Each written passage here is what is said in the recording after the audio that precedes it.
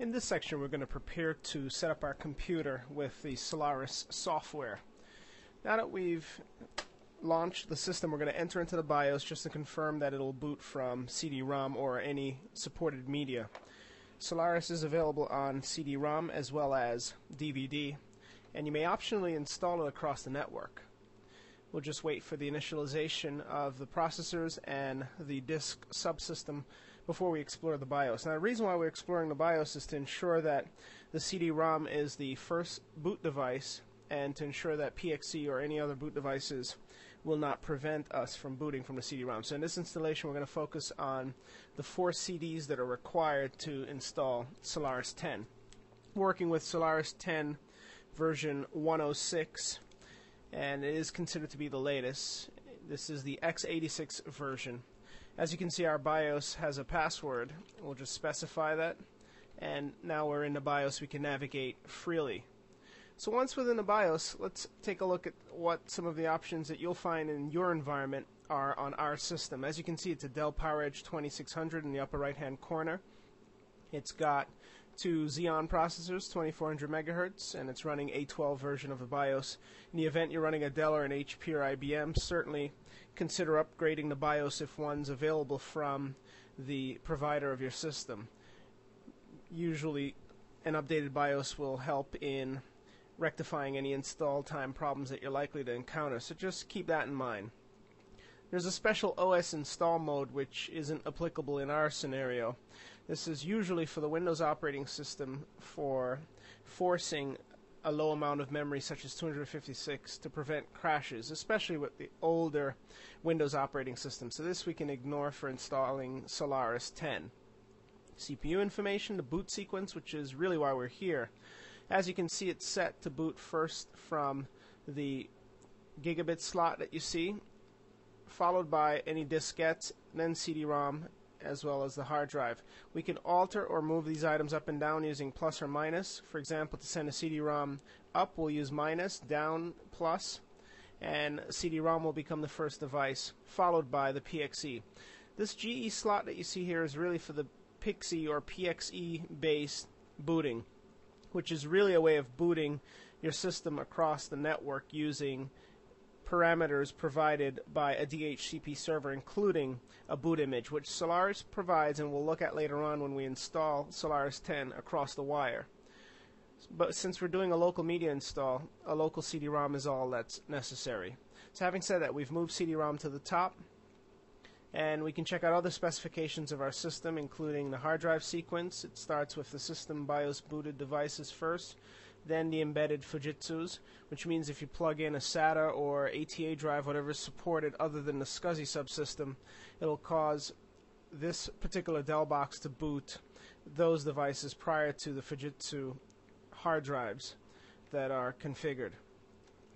Here are integrated devices, including the primary SCSI controller, CD-ROM controller, USB, and other common controllers, including serial ports, whether or not they're enabled, and the embedded gigabit NIC, which is enabled with PXE support, which isn't important right now, so if you wanted, you could make a change to the option using plus or minus. You can enable it without PXE support, which will increase the speed in which your system boots or reduce the amount of time that your system takes to boot. So let's enable it without PXE support or PXE support.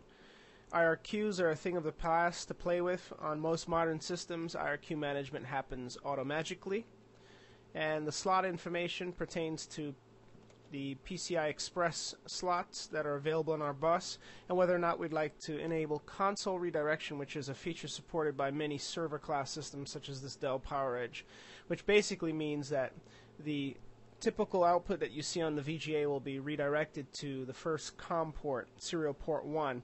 And in the case of an operating system such as Solaris, you can take advantage of being able to manipulate the system via the console, via console redirection. But there are other means of sending the output of the operating system to the console, including the GRUB or Grand Unified Bootloader, as well as when the operating system's up and running via TTY monitors or other third-party software.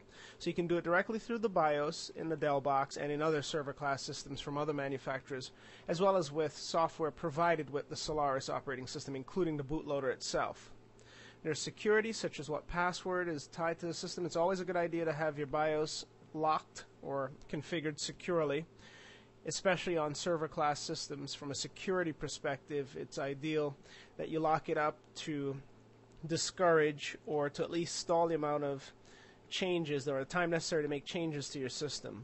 And of course, these are unauthorized changes to the system. Whether or not the keyboard numlock is on is unimportant to us, and the asset tag associated with the system. So there aren't too many options that we can modify here. What's important is as follows.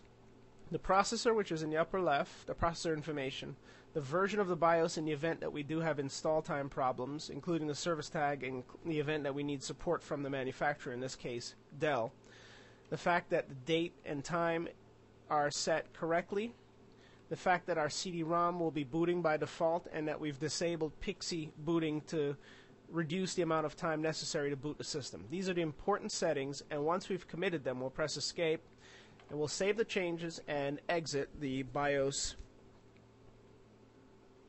system. Now this causes a reboot, of course, once we've exited the BIOS, and after we've rebooted, you'll see the entire system initialize once again, and immediately following we'll see the CD-ROM device boot to the GRUB menu, which allows us to set up the Solaris 10 x86 software. So by default, server class systems such as this PowerEdge server tend to have embedded firmware, as you see above, and like with any x86 system, provides you the ability to connect or to enter the BIOS via keystrokes such as F2, or if you have the utility partition configured on the disk drives, to use that partition. As you can see here, we have 3 hard disks and 2 controllers, 2 LSI logic controllers and 3 Fujitsu hard drives. They are 36 gig hard drives that we'll be using. What you see here now is the default menu. It's advised that you move the arrow key up or down to prevent Solaris installer from booting, so we can discuss the settings or the options that you see here. If we simply press enter on the default option that you see here, Solaris, this will start the installer without starting a listener or redirecting the information that's typically sent to the screen to the console. So the default option, or the first option, which is highlighted, will install Solaris or take us to the menus where we can install Solaris either in graphical mode or in text mode. However, options 2 and 3, Solaris Serial Console TTY-A, corresponds to the first serial port, which is also known as COM1, and Solaris Serial Console TTY-B corresponds to COM port 2 if your system has a COM port. Basically, options 2 and 3 that I'm hovering and alternating and toggling between allow you to redirect, as we saw with the Dell BIOS, to the console. And it'll redirect input and output to the console so that one could configure or run the installation process and configure the setup parameters via the serial console. You may be wondering what situation may cause you to want to configure the system via a COM-based port, and there are many situations. Take, for example, this particular server being located in a data center type scenario where you have limited space, and you may actually have COM or console-based systems with serial ports and serial connectivity. Simply connect a null cable between the central terminal server or console server, or your laptop if that's how you're installing the system, to the x86 box, and once you have it connected and have selected from the VGA output serial console TTY or TTY-B, then shortly thereafter, if providing you have a terminal program such as Kermit running on your laptop or on the terminal server, you will see the output redirected and will be able to interact with the text-based installer and subsequently set up your Solaris system, all without using any mouse, keyboard, or any other input device attached, or even output device attached to the x86 box.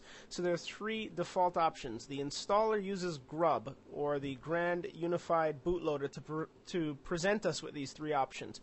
Now, by no means is this a comprehensive view of the Grand Unified Bootloader. There's much more it can do. By the way, this Grand Unified Bootloader is taken directly from the open source community. It is the default bootloader that you'll find within Linux-based environments which includes all of the Linux distros on the market today. This is the de facto bootloader that's in use, and the folks at Sun decided to bundle it with the x86 edition of Solaris. So that should communicate that the GRUB, or Grand Unified Bootloader, is not a part of the SPARC Solaris 10 version, but only a part of the x86 version, which makes perfect sense since SPARC-based boxes come with their own bootloader, the Open Boot program, which bootstraps the system and gets it up and running for you. So on an x86-based system, we're using GRUB as the initial menu for installation, as well as the initial menu for selecting the kernel that you'd like to have loaded. We're going to go ahead and select simply Solaris. Later on, when we install via the console, we'll select option 2 to install via COM1. But for now, let's just proceed with Solaris as our option.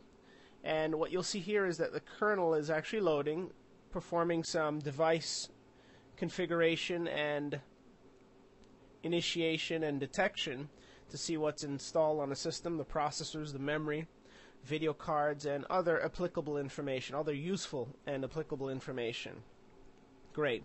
Now this multi-boot that you see loading, well, that you just saw loading, is fully compliant with the multi-boot specification.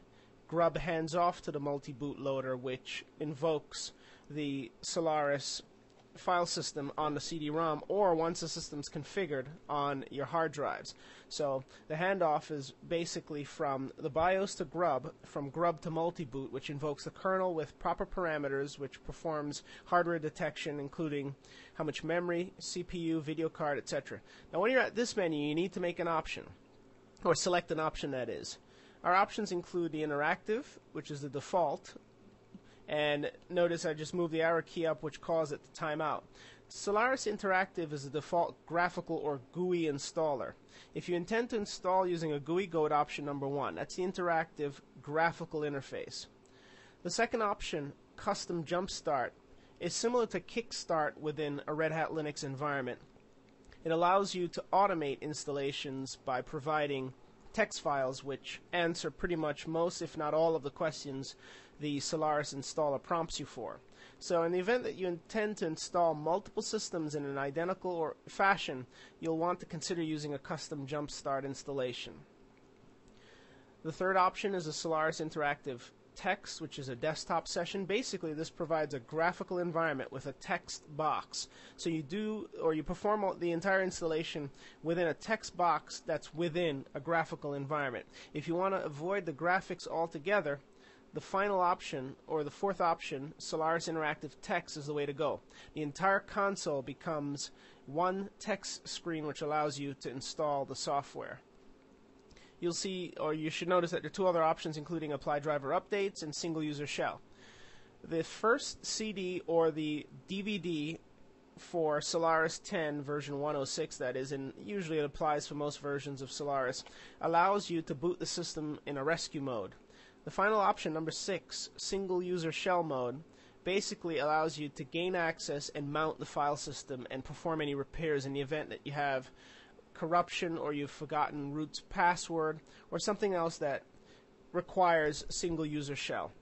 Usually you'll boot from the CD or the DVD in the event that you're unable to boot from the hard drive, but most times you should be able to boot from the hard drive, not needing the CD. But the option is here, and it provides a minimal shell which allows you to read the various UFS file systems that are accessible to Solaris.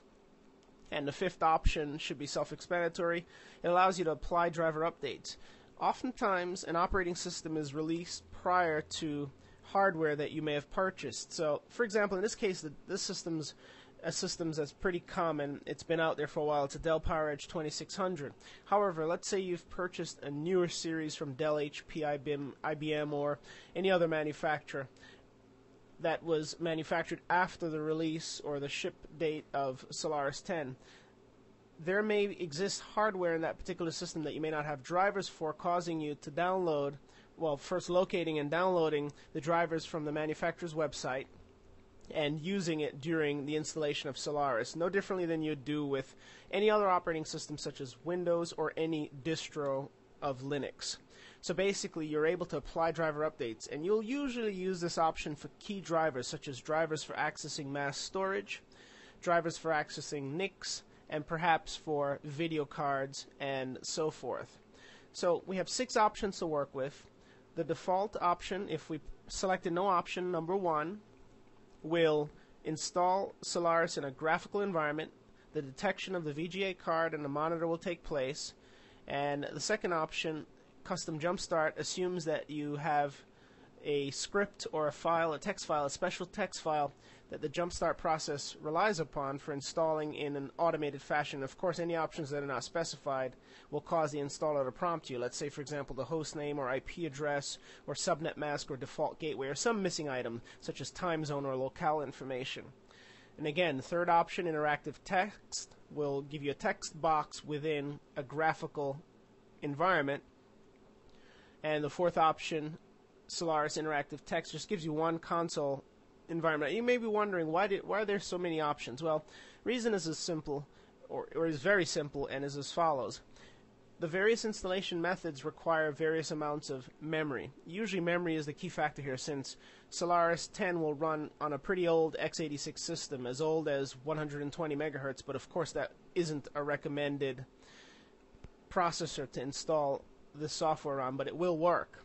However, memory is key, and if you have a low amount of memory, such as 256, which for a server nowadays is considered to be low, then the Solaris installer will default you to installing Solaris in the text or console session mode. So you will be unable to install the Solaris 10 01/06 release in graphical mode unless you have at least 512 megs of memory. So depending on the physical configuration and limitations of your system will determine the option that's right for you for installation. But we're going to go ahead and do the text-based installation next.